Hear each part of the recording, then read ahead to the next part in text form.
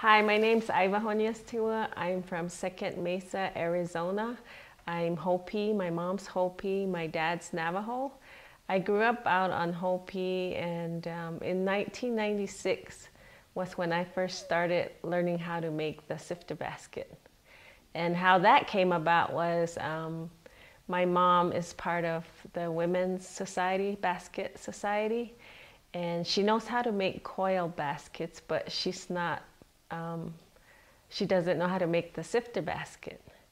And these baskets are used in that ceremony, and it was her year of throwing. And she needed like a bunch of these sifter baskets. And these are sifter baskets here on the wall. The sifter basket is called a sifter basket because the original use of it is to sift corn. It has all kinds of other uses. Drying green edibles, drying peaches, just all kinds of uses. And my cousin Beth at the time was working for me. I own a little Iskasakpa gallery shop on Hopi. And my mom had mentioned it, that she needed sifter baskets, and she goes, "Oh, we can make you some.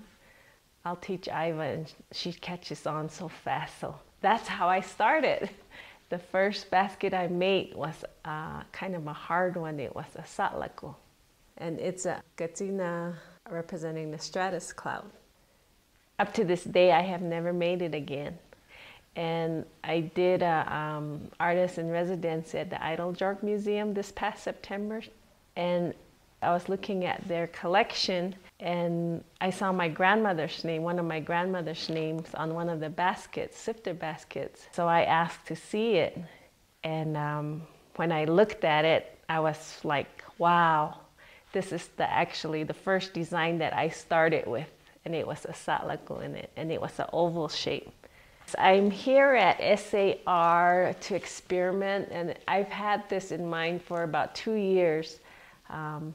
And this is one of my projects, is combining the coil and the sifter basket together. And that's the two that I have created. It wasn't easy. I'm still working at it to figure out how it's going to come together. My very first one that I did was really hard, trying to get the sifter part of it combined into it. So then I did my second one, and it was a little easier, but it's still not to what I had imagined it to be. So I'm doing 2 more, and I think I might get it maybe on this 3rd or 4th one. As an artist, we tend to go outside the box. I want to do something different.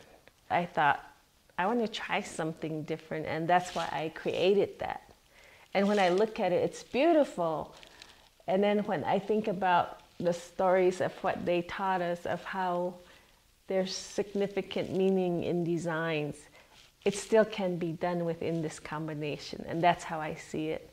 And I just pray all the time that, what I'm doing, guide me, lead me, and I hope, there's nothing wrong with this. And, when you see people appreciate that work, it makes me feel good to know that they appreciate, what we've created as artists. The 2 projects that I'm doing here at SAR, I titled them Building on Life's Creation with Yucca. Meaning that the yucca that I gather, I just make whatever I can with it. And the second project that I'm doing is titled Where the Sun Fits In. And it's based on a migration story that my grandfather, my uncle, my brothers have taught us.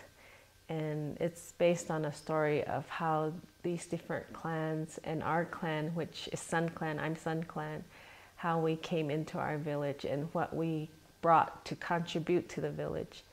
And that's why I title it Where the Sun Fits In. And it's going to be the picture, portrait-like weaving that I'm going to do. It's flat with the clan symbols on them.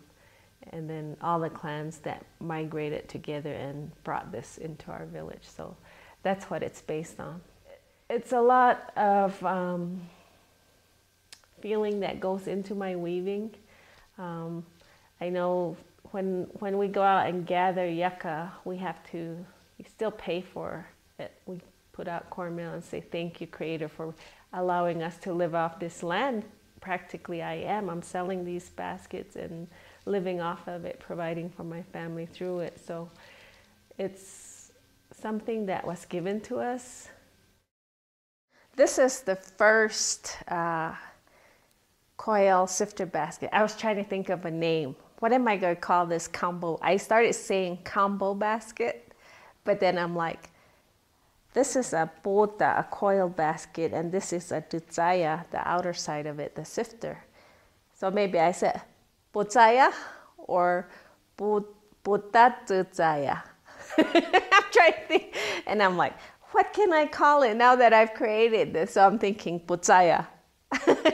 Is what I'm thinking, but it's a combination of the coil and the sifter. So this is the first one that I made, and it has the coil, and then the outer part is put together as a sifter basket. And the challenges I had with this when I first did it was this came out too bulky. I had woven in the yucca strands to hold it together, and it came out a little too bulky, so I wasn't satisfied with it. But this is the very first one I did. And then this is the second one that I started.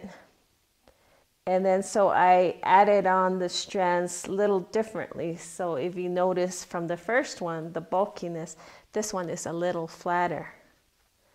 So this is how I added on, I sewed it onto the coil basket, and then the yucca leaves were coming out, and it was a matter of trying to get the design in. And as you can see, my design isn't as fine as what these ones are, the sifter basket. And that's why I'm not satisfied with it yet, because I want it to be really flat, not with all the bumps inside of it. I want it to be nice and level, flat in the design. So that's what I'm working toward with the third one. So with my third one, I decided I'm going square. And then this is the fourth one that I'm working on. So now I'm ready to add on the yucca strands to start the sifter portion of it. I've had a lot of people ask me if I can teach a class in making the basket, but I'm not able to do that because I come from the village where we still have to get initiated into the basket society. So I usually tell them I'm not able to do that, to show them from start to finish because of that. We have to be initiated to learn this, and you know, that's the reason why I'm not able to do it. I'll give a short demo and then show them what I'm making and then share the finished piece with them, and that's about it. I'm known for my bright colors in my baskets, and I use the commercial red dye. And I have tried the traditional dyes, but they're like a really faded color. The traditional natural colors are the greens, whites, and the yellows. And the yellow you pick at a certain time of the year and it's yellow. So the green, white, and yellow are natural, but the blacks, orange, reds, blues, purples, they're dyed. I've tried it, like I said, I've tried the traditional dyes, but it just doesn't stand out, the design. So I've been using the red dye, and that's what I'm known for, the bright colors. It just seems like the design just pops out more, and that's why I like it like that. I want to say too that I just love this studio. I wish I had one like this at home. It's big and I have all the space, the workplace to work in. But this is my yucca that as you can see, this here is how it comes when we gather it in bunches. And then I just sort them, clean them, and get them ready for my weaving. So I'm really lucky to find some really long yucca. It's hard to find these long ones. I sort them in size, length, width. So I try to keep them in one bunch together and then decide what I'm going to make with them. Yeah, this is a really long and wide piece of yucca versus the narrow, long. So they're different sizes. They come in different sizes. So depending on what size they are, I sort them and then decide what I'm gonna make. And then you have some really short ones too. And I've made like sandals, baby cradle boards, and it's just art. It's nothing that you can actually use. I just do it as art. Where we live, there's a lot of yucca, but we try to get certain types of the yucca. So it's everywhere. I mean, it's everywhere. So it really depends on the artist, I guess. But I like to pick out the really nice yucca. It's everywhere. Well, just what I have right now is my colored yucca that I work with. That's going to be part of my Where the Sun Fits In project. I have this idea where how I'm gonna put it on around as a border. So that's why I'm saving that. The end parts, they tend to get most of the color, but that's the part we usually cut off. And that's why I want to use it in this other project that I'm doing. I mean, when I'm weaving and then I finish a basket and then I cut them off and I look at the four and I'm like, ooh, that is pretty. It's too bad we don't use that part of it.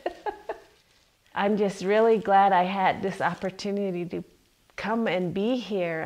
I'm here for 3 months, and it's giving me that time to actually do these projects that I've been putting on for years. And I'm just so thankful that SAR accepted my application. I was selected.